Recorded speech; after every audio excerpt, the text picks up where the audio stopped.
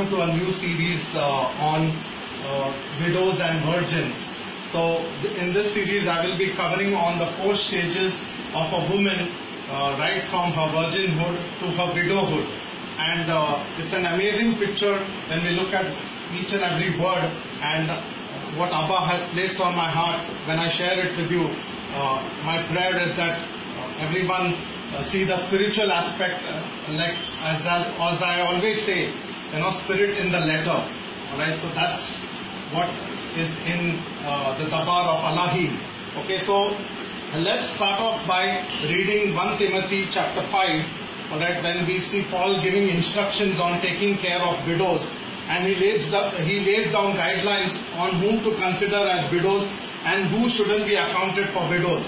So let me read from verse 3 onwards, which says, honor widows that are widows indeed. Alright, again, honor widows that are widows indeed. So let's look at a quick background of taking care of widows. So when we read in Acts chapter 6 verses 1 to 4, there were some Hellenistic Yahudis who murmured against the Abaris that the widows were neglected in the daily ministration. So the apostles appointed 7 men full of the Ruach HaKodesh to look into the distribution of the daily needs of these widows. So I'll read a few verses. Acts chapter 6 verses 1. And in those days, when number of the disciples were multiplied, there arose a murmuring of the Hellenistic Yahudis against the Hebrews, because their widows were being overlooked in the daily ministration. Verse 2, so the 12 summoned the multitude of the disciples and said, it is not desirable for us to neglect the word of Allahim and serve tables. Verse 3, therefore brethren, select from among you 7 men of good reputation, full of the Ruach and of wisdom, whom we may put in charge of this task. Verse 4, but we shall devote ourselves to prayer and to the ministry of the Dabar. So the Abari word for widow is Al-Mana or Al-Manot, which is H490. I have listed Al-Manut. Alright? So this is the word for widow. So even the Torah itself spoke of taking care of widows by bringing in the tithe, and also warns us of not afflicting them in any way. So I'll read out some Torah portions which will help you understand what I'm really talking about. Exodus chapter 22 verses 22, it says, you shall not afflict any widow, which is H490, or orphan. Verses 23, if you afflict him at all, and if surely he does cry out to me, I shall surely hear his cry, and my anger shall be kindled, and I shall kill you with the sword, and your wives shall become widows, and your sons orphans. Deuteronomy chapter 14 verses 28, at the end of 3 years you shall bring out all the tithe of your produce in that year, and shall deposit it in your town. Verse 29, the Levite, because he has no portion or inheritance among you, and the alien, the orphan, and the widow who are in your town shall come and eat and be satisfied, in order that Yahuwah your Al may bless you in all the work of your hand which you do. So now we know that the Torah is spiritual, and if one notices, the widows are identified with the Levites in this passage. Alright, where Yahuwah gives instruction of bringing the tithe, alright, the tithe into the fold. And this tithe was supposed to take care of the Levites, the widows, and the orphans. Alright, so Christianity has a complete vague understanding of what tithe is all about, because the tithe is only eaten by the pastor of their churches. Alright, but they would neglect their widows, they would neglect the orphans in their churches. So they wouldn't understand these things written in the Torah portions, because they do it for their selfish gain.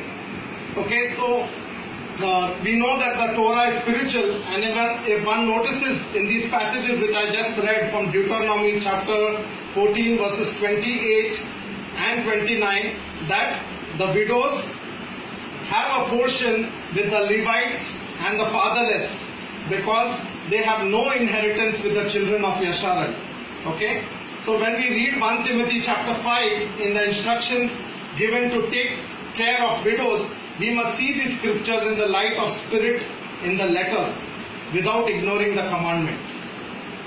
So we should see the spirit in the letter without ignoring the commandment of taking care of widows. Okay? Deuteronomy chapter 10 verses 17.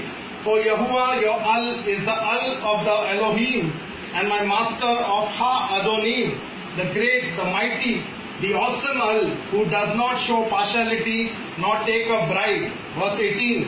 He executes justice for the fatherless and the widow, and loves the foreigner by giving him bread and clothing. And you shall love the alien, for you were aliens in the land of Mizraim, that is Egypt. When you, verse 19, Deuteronomy chapter 24 verses 19, when you reap your harvest in your field and have forgotten a sheaf in the field, you shall not go back to get it. It shall be for the alien, for the orphan, and for the widow, in order that Yahuwah your Al may bless you in all the work of your hands. Verse 20, when you beat your olive tree, you shall not go over the boughs after you. It shall be for the alien, for the orphan, and for the widow. Verse 21, when you gather the grapes of your vineyard, you shall not go over it after you. It shall be for the alien, for the orphan, and for the widow. Verse 22 of Deuteronomy 24, you shall remember that you were a slave in the land of Mizraim. Therefore I am commanding you to do this thing. Now, according to the Torah, people look at Torah as judgment, fierceness, anger, but Torah is all about mercy and compassion, because I just read out Torah portions to you. The Torah was a reminder to the Yarashalites, that see, you are an alien, a stranger in a foreign land, that is Mizraim, and I brought you forth from there. So you as you are aliens and strangers in the land, you should have compassion on the aliens and the strangers living in your land. So they had specific commandments given to them, that when they make farm, or when they have their fields, be it corn, be it vineyards, be it wheat or anything, they had to leave portions of those fields for the aliens, the strangers, the orphans and the widows, so that they can eat of that portion. That is compassion.